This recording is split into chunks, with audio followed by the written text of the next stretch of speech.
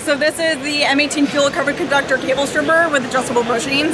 It's the industry's first tool capable of end stripping insulation layers on aerial, 600 volt secondary, and medium voltage power cables. The tool comes equipped with 6 adjustable bushing that allows you to set to the exact dimension of the material you need to strip. This helps you overcome any cable manufacturing variability that fixed systems don't allow you to overcome today. The tool also comes with a adjustable 6-inch depth gauge, allowing you to strip exact strip lengths, but it can also be completely removed with the bolt on the side, giving you that pass-through capability for extended runs. So I can give you a quick demo here. This is a 795 35 kV spacer cable.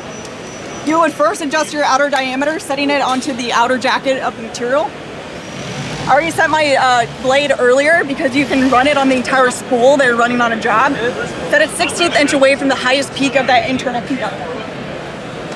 I'm going to keep the depth gauge on for this. We'll set it at 2.5 inches. Quick connect on spool.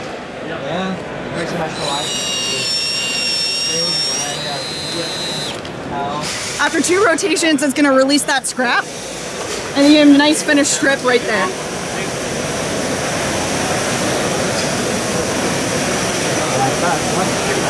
That's pretty awesome. Pretty sick, right?